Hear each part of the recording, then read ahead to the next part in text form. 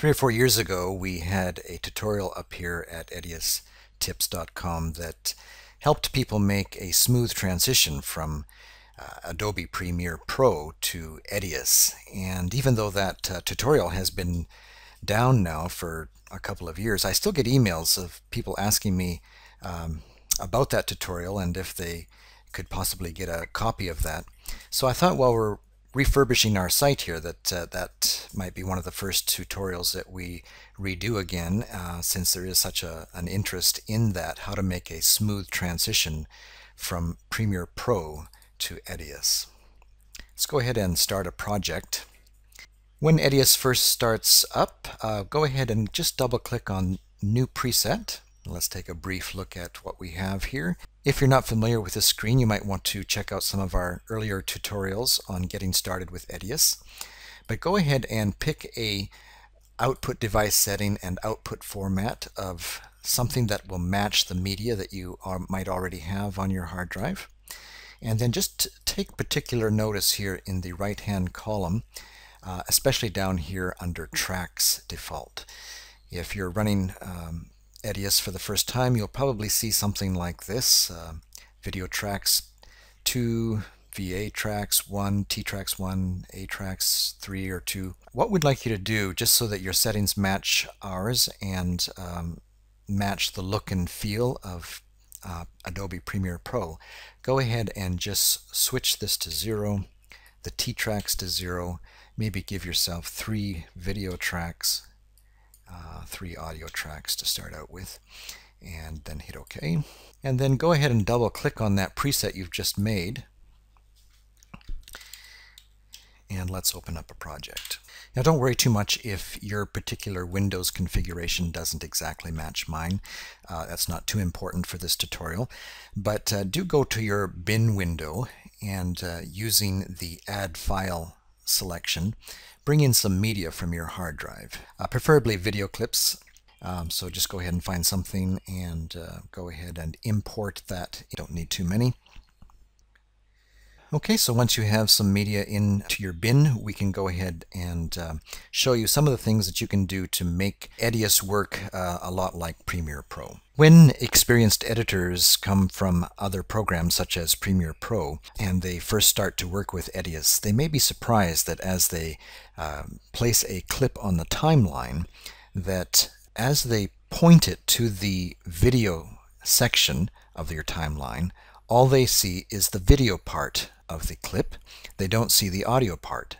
However, if they slip that down into the audio section, they'll see an audio representation, but not the video. And indeed, if I let my mouse clip go here, we see that only the video portion of the clip showed up on the timeline. Well, what's happening here?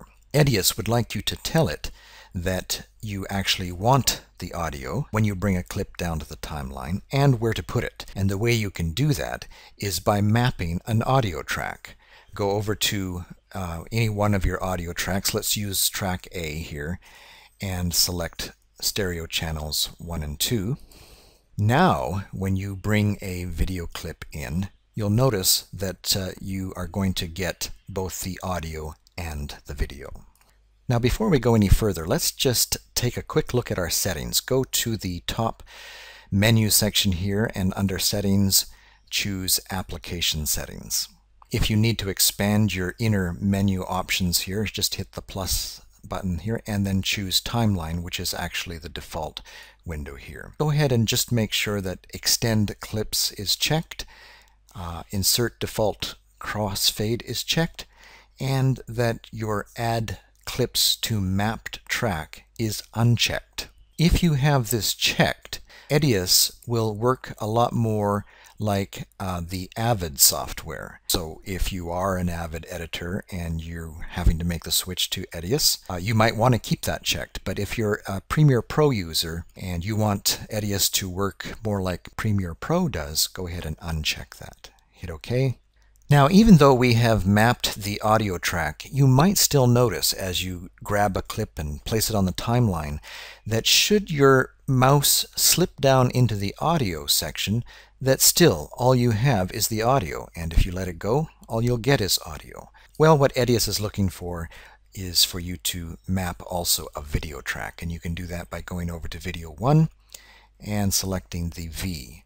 Now as you bring a clip in, you will always see audio and video apply. Even if you slip down into the audio section, into the lower tracks here, you'll see that audio and video will be placed. You might also notice that by mapping the V1 track and the A1 track, that EDIUS looks a lot more like Adobe Premiere. As we bring in new clips, should we bring a clip into the V2 track, you'll see that the audio is automatically directed to 2A.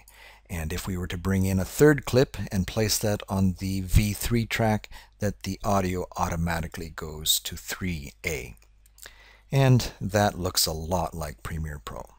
Now notice what happens if we go back to our settings, application settings and timeline, and check the add clips to mapped track. Hit apply, hit OK. Now as we try and add a clip to the timeline, you'll notice that there's no way that you can possibly put it on V2 without first going and remapping your tracks.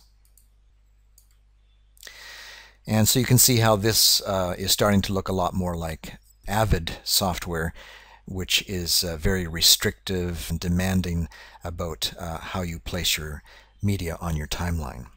So if you're coming from Premiere Pro, you'll want to be sure and keep that unchecked so that you can be in a familiar environment using your more freestyle type of editing. Now, one other thing that we should take a look at that can be very frustrating to new users, especially if they're coming from Premiere Pro, and that is that by default, EDIUS, for some reason, sets you into the insert mode of editing.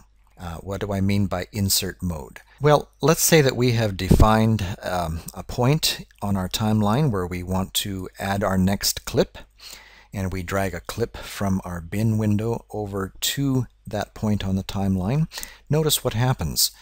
EDIUS splits the video that's already there and moves the remaining portion down to the end of the clip that we've just inserted.